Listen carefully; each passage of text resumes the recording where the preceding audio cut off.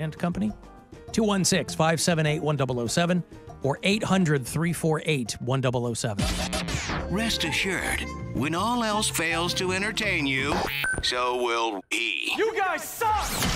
This is the Alan Cox Show on 100.7 WMMS.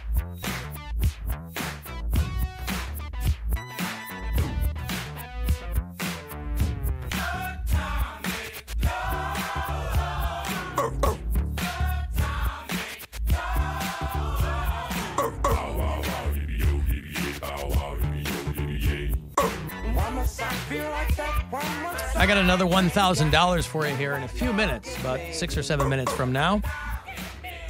It's a shot for you to get some money courtesy of the Buzzard Bookie. Listen for those keywords because they come at you about once every hour. About 13 times each day during the week. This week and next will be your last handful of chances this round.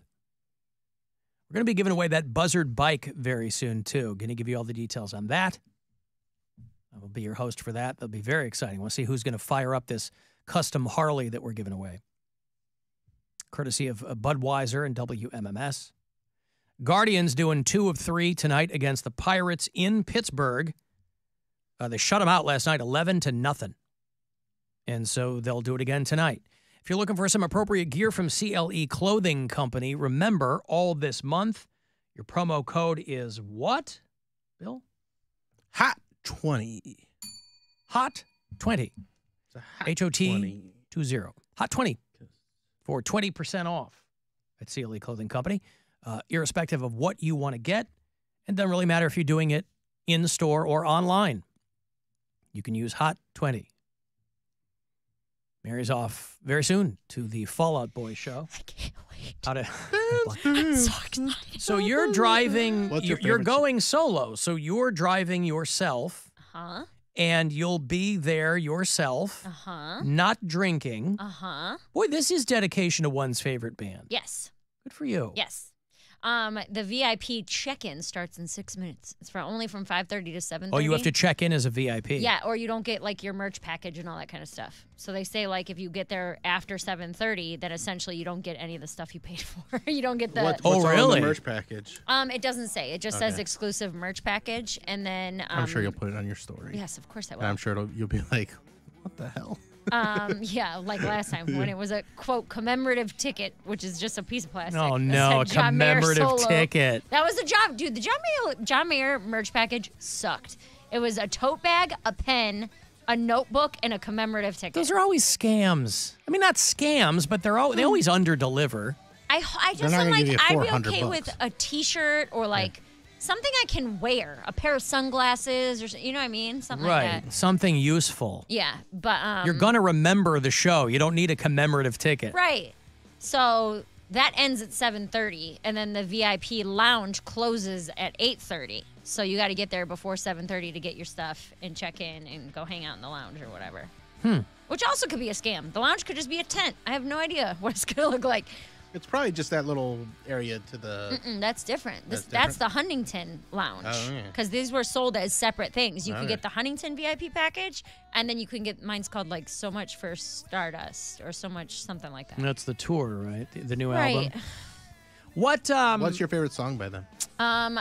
Either Thanks for the Memories, Hum Hallelujah, or I Don't Care. Those are my... Thanks for the Memories is their best song. I Don't Care is really I don't good, too. know the other songs that you mentioned.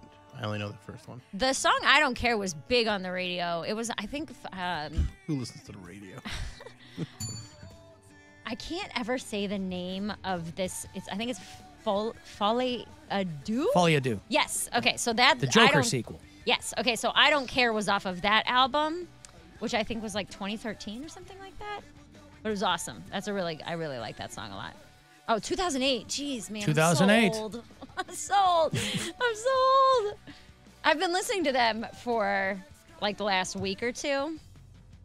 Well, that is the best. That is the best known song off that album. Yeah, that's the one that was like the breakout on that album. But like Take This to Your Grave was 2003. That was when I was in middle school.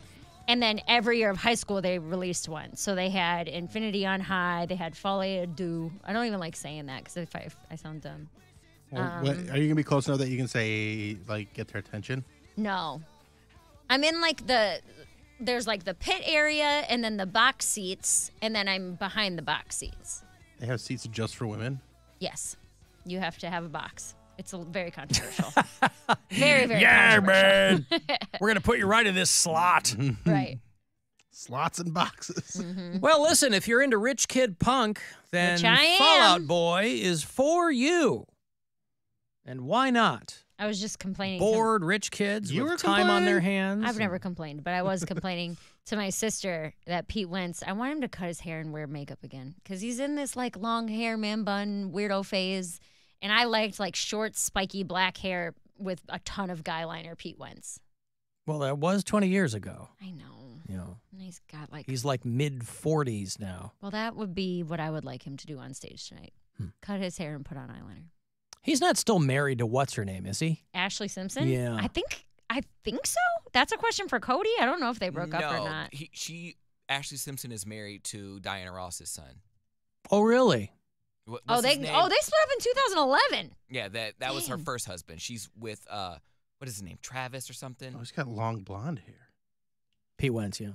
Gwen's been watching that Claim to Fame, where it's the relatives of famous people. I Yeah. played the clip a couple of weeks ago, went viral because Tom Hanks' niece flipped the F out. But this is season 2. This is a show I had never heard of before, and it's season 2. So Gwen went back and she's watching season 1. And the funny thing about the show is it runs between people who you should be able to guess who they're related to in 1 millisecond because they look so much like them, and then other people you have no clue whatsoever. Like Laverne Cox's twin brother. Because usually it's a nephew. They usually don't get that close. Usually it's not a son or a daughter. And I'm like, how could they not? It's the easiest week of all time. And then there's like Simone Biles' relative on there because she looks exactly like Simone Biles.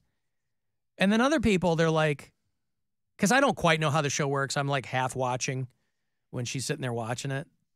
So people get clues and then, you know, and like the What do you win? Jonas Brothers. Money? I don't know. Whoever makes it to the end, I assume you get money. I don't know. But Does like, it go to them or does it go to like a charity? no clue. Because they're not rich. They're just related to someone who's rich. True. Yeah. So they could probably use 50 grand, right? Or however much the prize is. Yeah. But it's such a thin premise for a show that it's not, I don't know. If she wasn't watching it, I would never have it on. I would never even know what they were doing. But anyway, Pete Wentz is not married to Ashley Simpson. By the way, Joe Manganiello and Sofia Vergara are getting divorced too. Oh, And if you sweet. follow, There you go, Bill. Now's Speaking your of- time. I'm gonna Speaking of, snatch you up, Joe. there you go. She's out there. Speaking of Pittsburgh, that's we were talking about Wiz Khalifa, a dude called from Kennywood, Joe Manganiello from Pittsburgh, the Paris of Appalachia. He went to Mount Lebanon High School, went to Carnegie Mellon, and I follow her. I don't follow him on social media, but the signs were all there because she's been on some long vacation in Italy. He's nowhere to be seen. She just had a birthday, and he posted like, "Happy birthday." Not honey, not darling, not. So these two, they don't have kids, It right? is your birthday. It is your birthday. So yeah, they're, you know, what it seems to be is a situation where like the thing that attracts you ends up repelling you Mm-hmm. because they're like, hey, he's just good. He likes to have fun, blah, blah. And that's what she liked about him at first. But now she wants to hang out at home and he's out. He wants to do stuff. But they're two incredibly good-looking people. They're age appropriate. I mean, she's got a grown-ass son. She got pregnant when she was like 11 or something, but she's got some grown-ass kid. And then she was in like a bunch of lawsuits with her ex-boyfriend because they had frozen some embryos. Mhm. Did she win that, by the way? I think she did, yes. He was As she was the creator of those embryos, I think that they ruled in her favor. But Sofia Vergara and Joe Manganiello have been married for 7 years. I didn't know she was 51. I think the guy that Looks great. she was with that wanted the eggs. He was like a spam, or not a spam. What's the fake ham? A spam, right? Yeah, spam. Mhm. Yeah, he was a spam like heiress or something like that. Well, it'd be an heir. No, He's a heiress, guy. spam heiress. He had some type of fortune. Do you know the difference between heir and heiress? Yeah, one's male, one's female. Yeah. But Nick Loeb is the guy you're talking about. I thought he was heir to the ear fortune.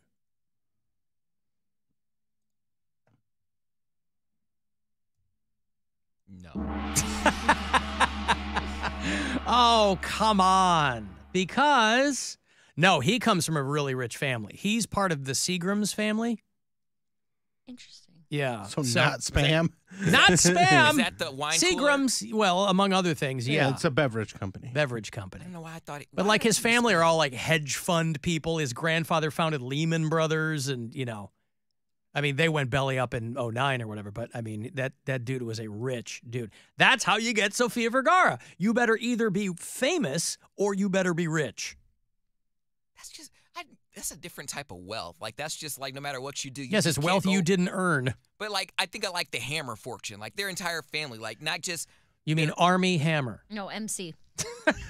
Well, he blew all his money. But then he got it back. But Did he he? got family. Yeah, he got like rich again. his cousins are rich. Like their whole bloodline is wealthy. Like, oh, fine, I'll go work with my uncle who does something with oil. And then if he doesn't want me, then I'll go work for my cousin who's like a Well, that's why when Army Hammer got canceled, he just decamped to Turks and Caicos. Yes, Because he doesn't need the money. It's amazing. I'm like, you're just an actor because you're bored. Like, Well, I he's thought it was really interesting. good looking, too. That's what I'm saying. You have it all. So that's, in my mind, my insecure mind, I have to go to what's his flaw. He has stinky feet, or he's like, Or not. no. Or not. He's got to have a flaw. I happen to like Army Hammer. I think he's good in movies. I think he's cute, too. Doesn't he eat people? I didn't say cute. I said I think He he's... wants to eat people. Yeah, he does. was he a doesn't cute... act on What it. It kind of makes world- him horny. Talking about eating people makes him horny. 100% cannibal is what he said. But what kind of world are we living in where you can't even talk about eating people?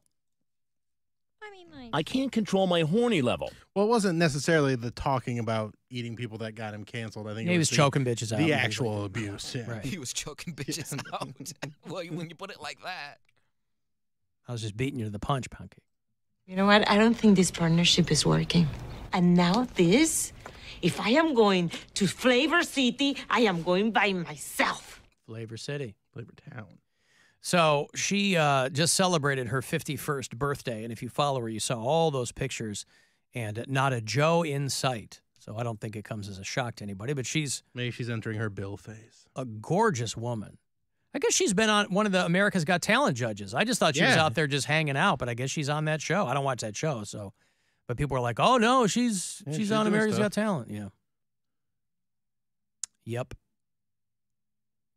So yeah, whatever. That'll be fine.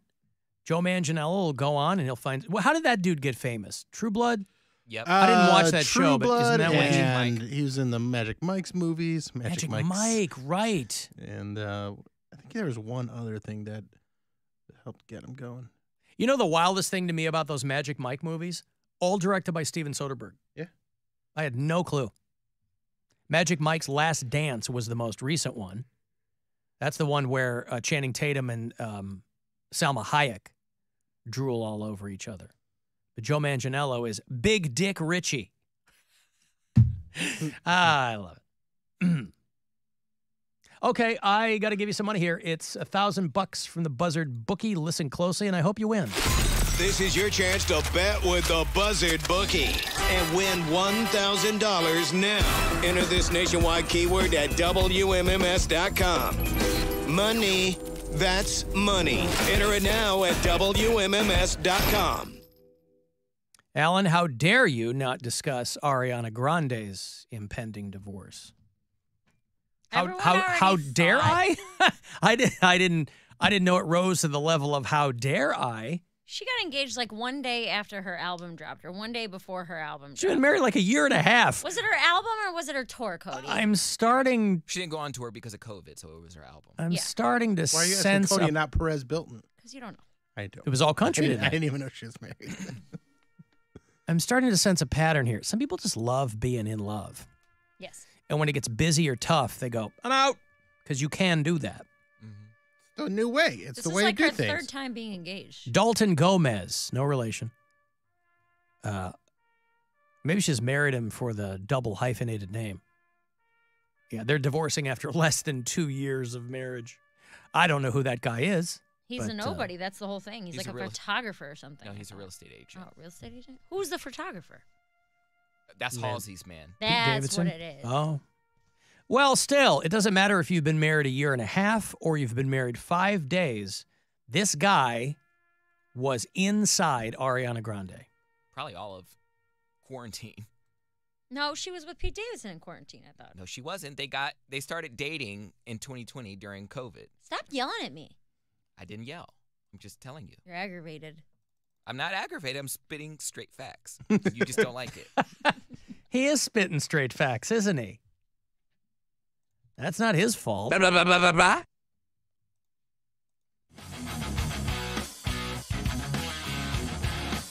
La, la, la, la, la, la, la, la. Straight facts. So, listen, if these crazy kids can't get it together, I mean, she is 30. You better figure it out. It's a little long in the tooth. But she looks like she's 12. Yes, I know. Man. But there's got to be a Pete Davidson prank in there somewhere, though. Like, she's back on the market. He's still getting his head right, I think, He's in right? rehab, I think, right now, right? Yeah. I just don't know who I want for her. Like, I don't Tell me. Why does it matter who's with her? It doesn't matter per se, but I just Who do you want for her? I imagine like Someone age appropriate, or should she start Stavros dating like some Halkias. I some think hedge fund guy? Stavros and Ariana Grande would be perfect together. I'm picturing like an actor. She's not like a wag. I can't see her doing anything with like a basketball player or football player. She doesn't seem like that type of girl, but she does seem like she's into actors. So I don't know. Maybe James Marsden if he wasn't married, or who's a hot single guy. Maybe she goes the other way. Maybe she starts having a relationship with a female. Ooh. Right? That's how you get people paying attention to you and talk. You know, if she starts hanging out with Jeanette McCurdy. Millie Bobby Brown. Get them back together. Right. What was their show called? Their spin-off show? Cat and Sam. You know, my good friend Jeanette McCurdy, who joined this show many, many years ago, she wrote a book called I'm Glad My Mom Is Dead, because the relationship that she had with her mom was just, to call it toxic would be the understatement of the year. But there was a story a couple of days ago about how she didn't realize, or she began to realize, how broken their relationship was because her mom showered with her until she was 18. Ah! And boy, what a lucky mom. What a lucky, lucky mom. It wasn't just her though. It was her and her brother. Yeah, but her mom was giving her like breast exams. And I mean, it was really psychotic. Yeah, dude. And she already didn't really want to be in showbiz, or mom like forced her into it. This poor girl. I mean, you know, if anybody's going to go off their nut, it would be somebody under those circumstances. But again, she and I haven't spoken for a long, long time, despite being very good friends. How come she didn't call the show to promote her book? She did. I just said that I was out of time and that I could not accommodate her that day. But if she missed having a showering partner, I said I can probably put you in contact with someone. I've got to take a break. If you want to send a text, 35192 is how you do it. You can listen wherever you are on the iHeartRadio app.